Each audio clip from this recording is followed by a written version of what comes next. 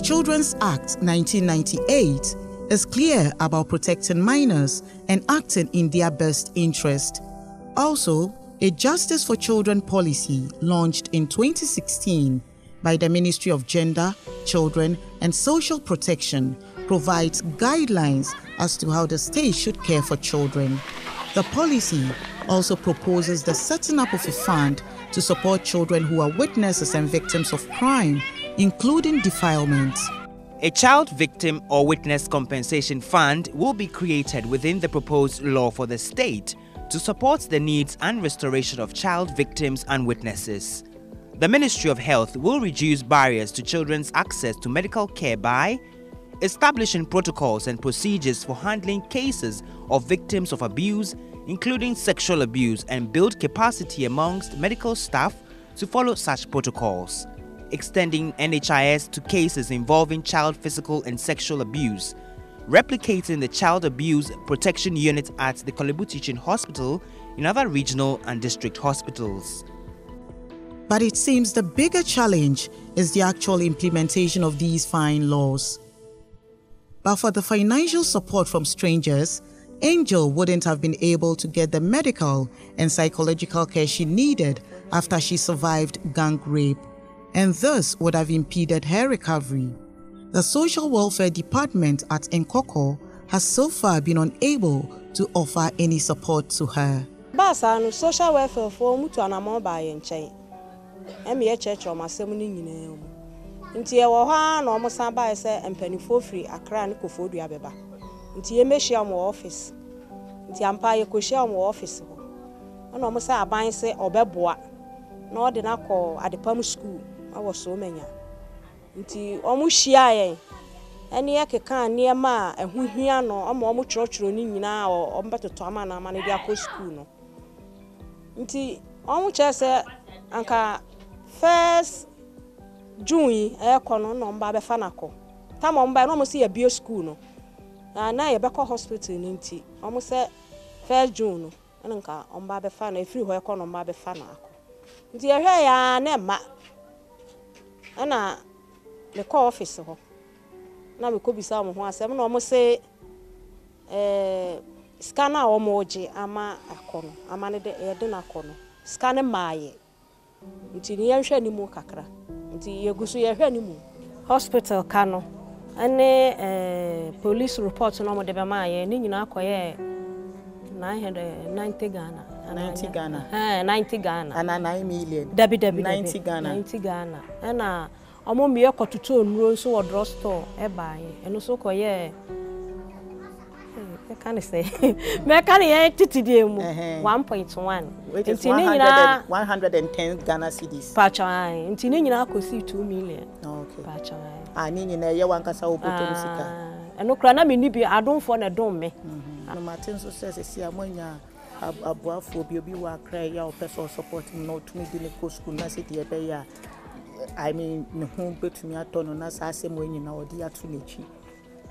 Yimwabisa abana mpachai papa ne friend Mr. Entry ai yo ha no mbe fra police ni ne baako e be fra de e ko NTT ho ana oboa ye oboa $500 oboa $500 ana almost so baako nso so my 20 million ono de ne ya hasika 20 million ono na o se yam fanko hospital. As for the two sisters, their dad believes they were denied a better medical care.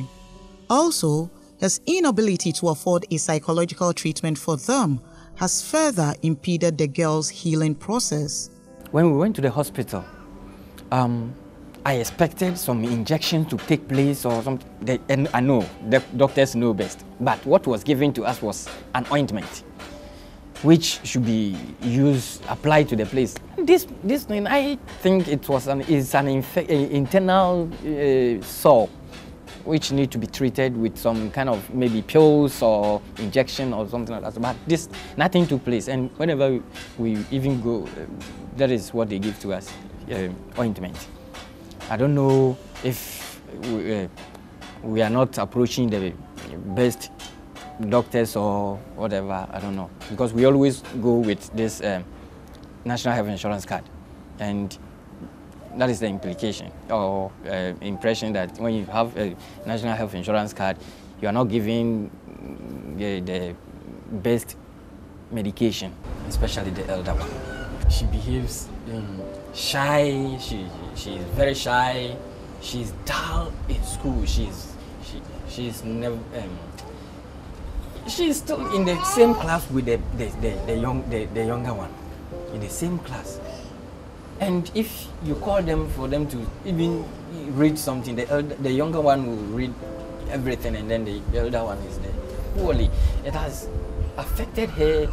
You know, intimidation has, you know, made her, I don't know how to describe this, not coming out of her own self. Yeah, she's hiding within her.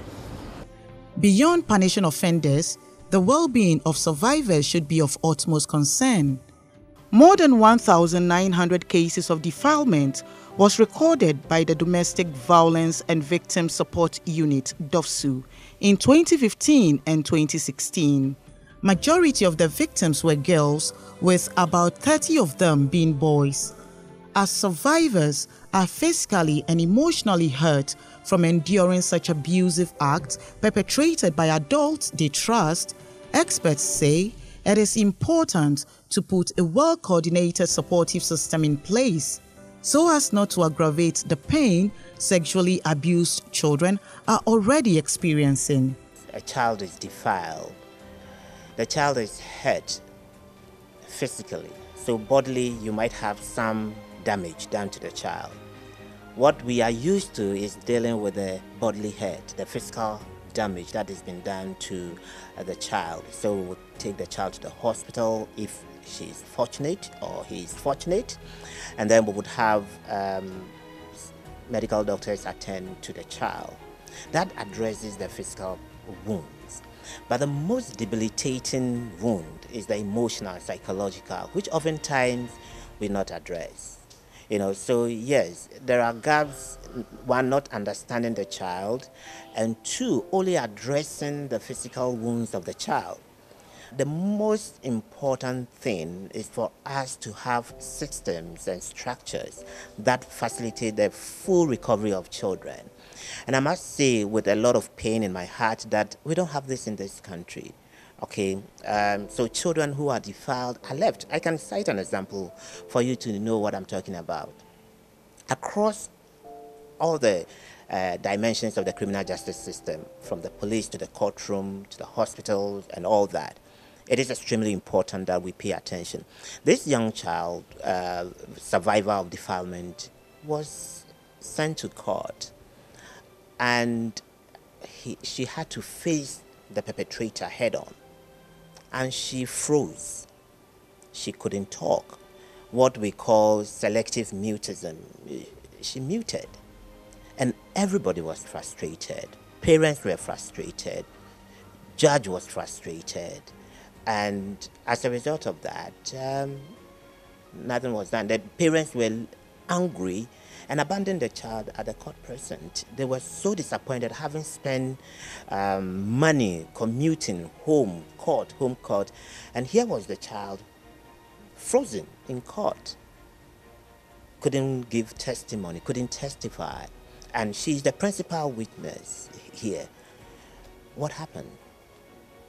What kind of support system do we have for children, those who come into conflict or into contact with the law at the court place? Elsewhere, perpetrators don't face, survivors don't face the perpetrators in the courtroom. I must say that there have been improvement. Now, judges are being more creative, more sensitive, and they are meeting them in their chambers. But we still haven't gotten there yet. We still haven't developed our systems to a level where we can really be sensitive, we can really be child-focused.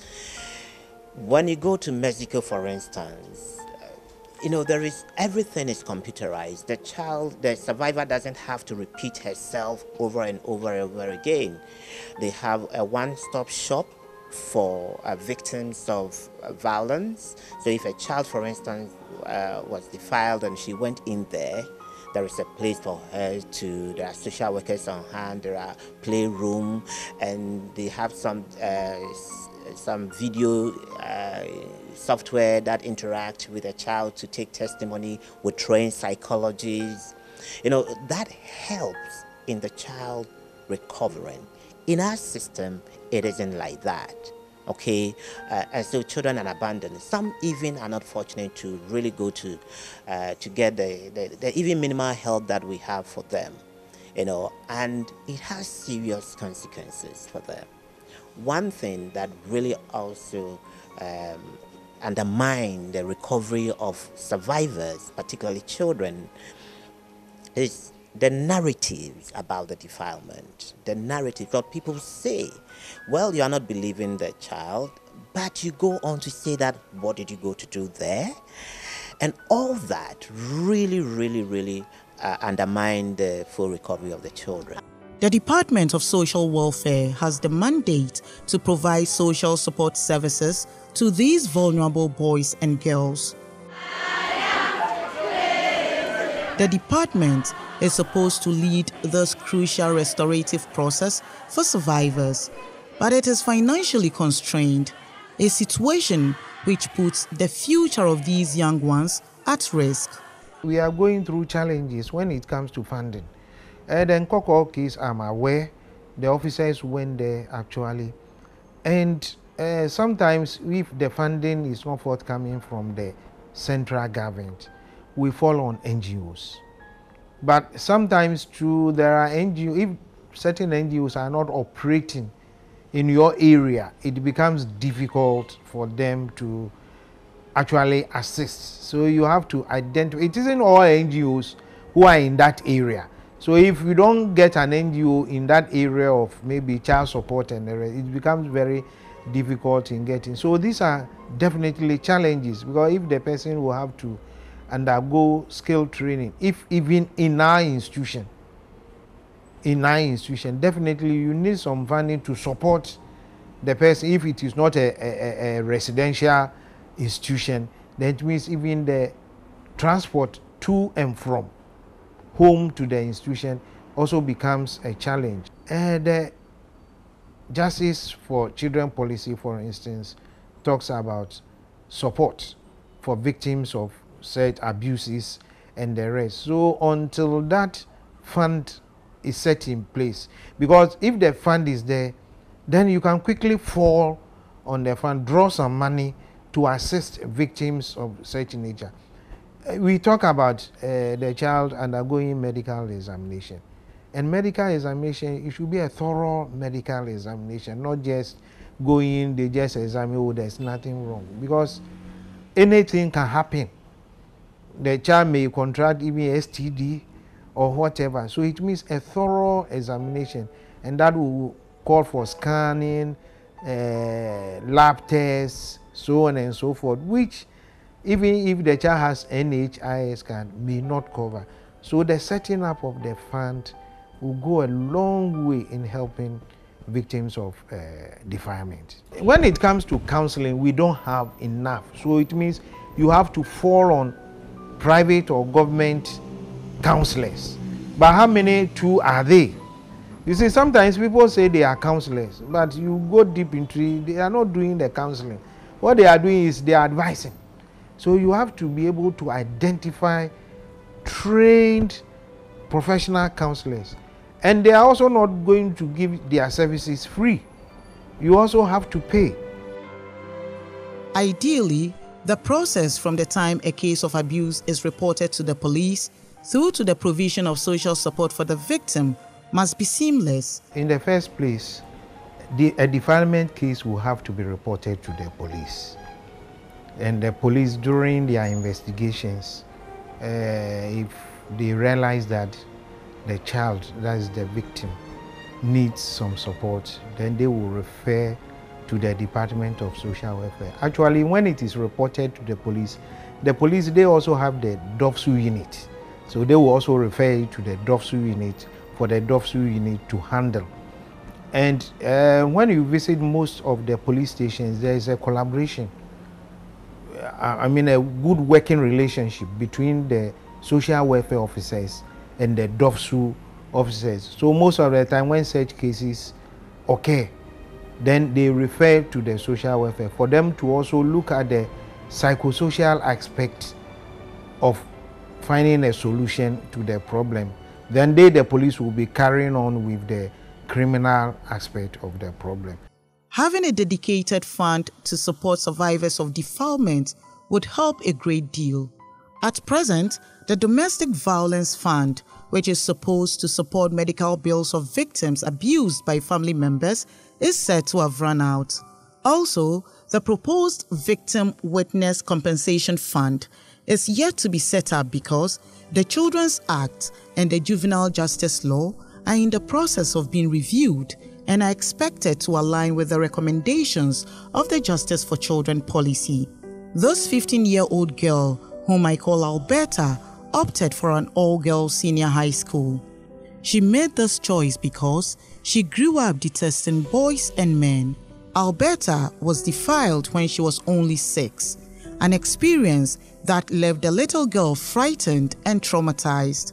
That day I closed from school and Mommy had created a library for us in one of the rooms in the house. So I was in the library taking a book when my sisters were in the porch. So as I was taking the book to read, he came inside the room.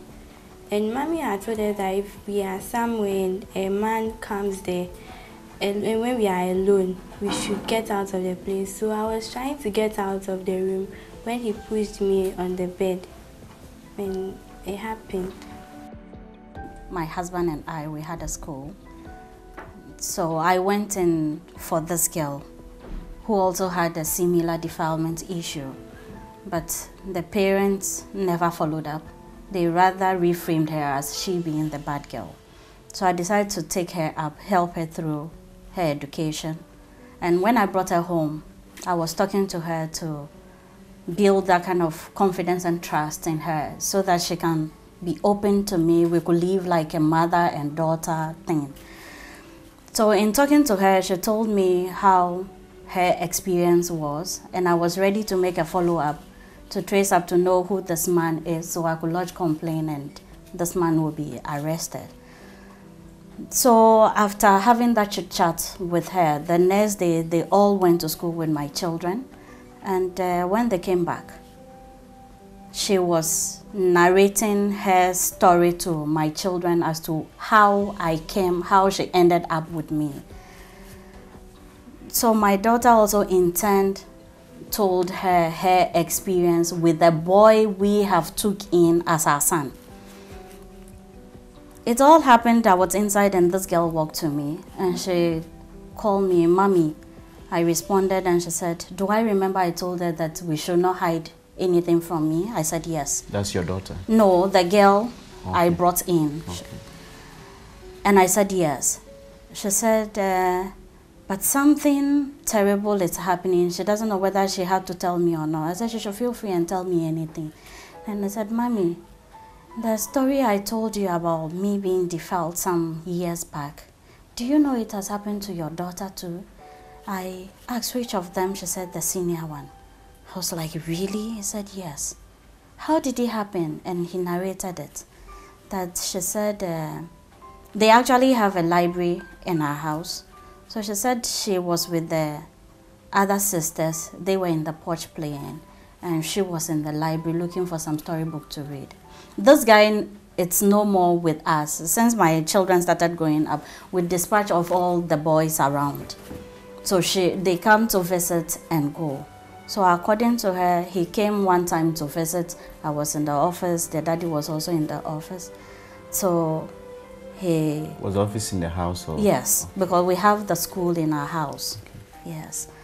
So he said the boy came to meet her alone in the library. and there is a bed also there. It's more or less like a guest room, and there is another room attached to it, which is the library. Then she pushed her on the bed, and whatever happened, happened. In fact, I am one person who is so close to my kids, and this defilement and rape thing, it's something I started teaching them, how men make advances at small girls, even grown-ups. I tried to teach them so they could see the sign. I tried to let them know that the people who defile or rape us are people who are very close to us, our teachers, our pastors, our brothers, our fathers. So in actual fact, this one hits me like something. It's not as if they are ignorant, and I've never taken any step to teach them or alert them or for them to see any signs about this thing. So to me, it was a blow why my child could not confide in me to tell me what happened, until this new other girl I brought into the house had to come to, and she being the one to alert me that this happened. I was really scared. I didn't know how to talk to mommy, because he told me not to tell anyone, because if I tell anyone he would hurt me, and I was really scared because maybe I might be sent somewhere to go and buy something, and then he may see me and then do something to me. So I didn't tell mommy about it because I was scared. During the week before me getting to know of all this, I've been hearing my daughter say, he will mention his name and say, you are my #1 enemy in this world. But I was thinking, kids play, joke around, so I thought maybe he's just done something, not knowing that weekend I traveled, and he said he was lying in a couch in the hall, and the boy came to touch her breast here and there. And even that, I still can't tell why my daughter could not tell me that this is what the boy has been doing to him. But I constantly hear her say, you are my #1 enemy in this world. I hate you so much. After that incident, I wasn't talking to guys. I hated them. I didn't like, even my daddy, I wasn't free with my daddy. I hated all men. I didn't like, even if I see a guy passing, I'll make sure I don't even go close. I didn't like the sight of them at all. When I remember it, sometimes I feel like crying. I become so sad. It was a very terrible moment. I never thought it could happen to me. So anytime I remember, I feel so bad.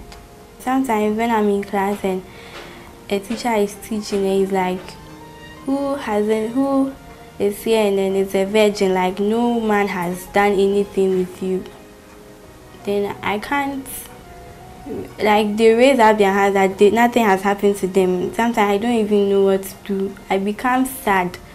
Like sometimes I feel like, so am I the only one in this world meant for that thing to happen to? I feel so sad and so lonely, because most of my friends, they raise up their hand, they are virgins, nothing has happened to them before, they are free, so I'm the only one. It feels bad.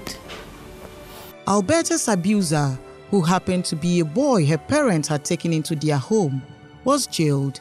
The mom refused to yield to pressures from family and friends to drop the case. The incident, according to her, played a key role in divorcing Alberta's dad.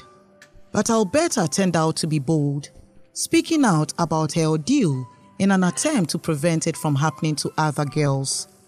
Before I wasn't, but now I'm free to discuss with people. If you tell me maybe it has happened to you, I will also talk to you about mine and advise you not to do what I did by keeping it in me.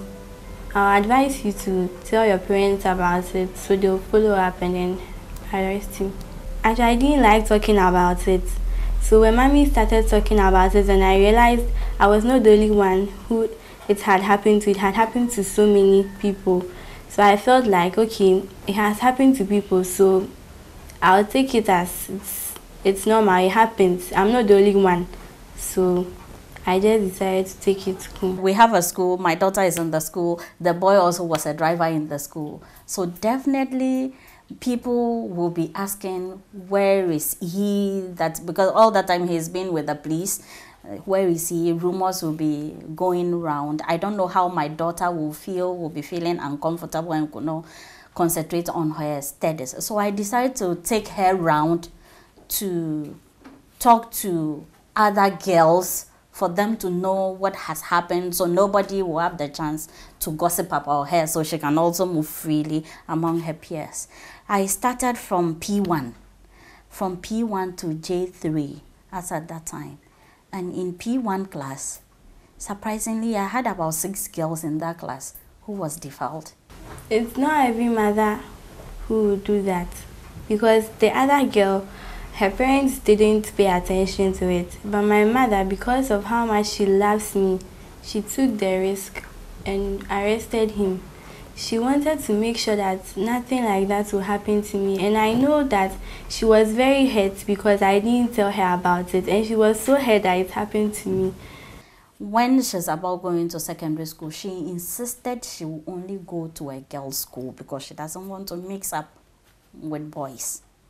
Only God knows why, and which I am sure it's because of this thing. So if this effect it's coming up now, only God knows the future. One of the uncle has helped. We've seen a psychologist, they've talked to her. They are still doing it now. But if up to now it's so difficult for her to get over it, I don't know what will happen to the others that we have pushed them in a corner somewhere. Nobody is talking about it. Ghana, according to Adolphe Bekwe, cannot have its girls abused and abandoned. Pedophiles are awash in our country. We don't even know. They are awash everywhere.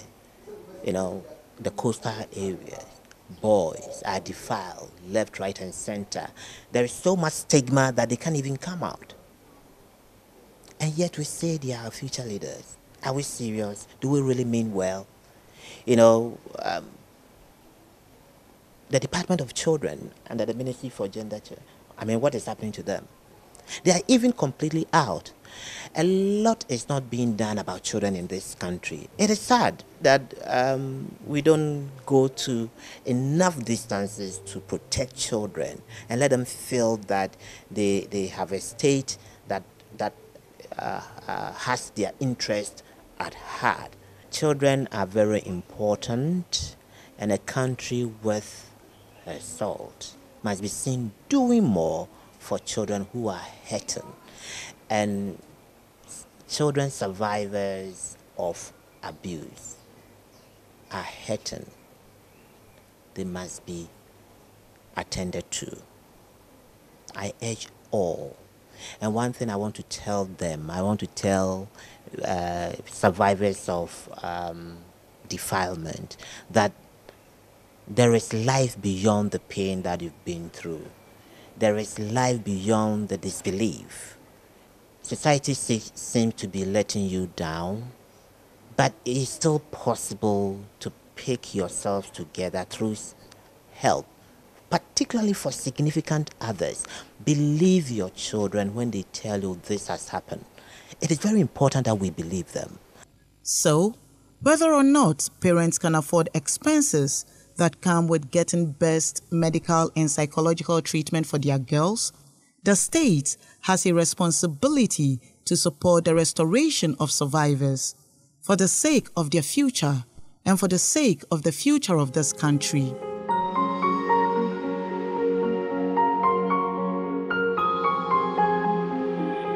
So you know where your uncle is now? Yes. Where is he? He's at the police station. Police station. So how do you feel about that? Do you feel pity for him, or you think he should go? He deserves to be arrested for what he did? Yes. He deserves to be arrested. It's not my fault that I was a victim of defilement, and that I shouldn't allow it to kill my soul. I should still come out, be bold, and be who I want to be in future. I shouldn't let what has happened to me haunt me forever. I said I call doctor no one no church there. Said I'm in baby. Some more one say ba wan adwum. As I'm who say nkwala ni di agura na. Ma kwatena on no omudi agura na me hwe na.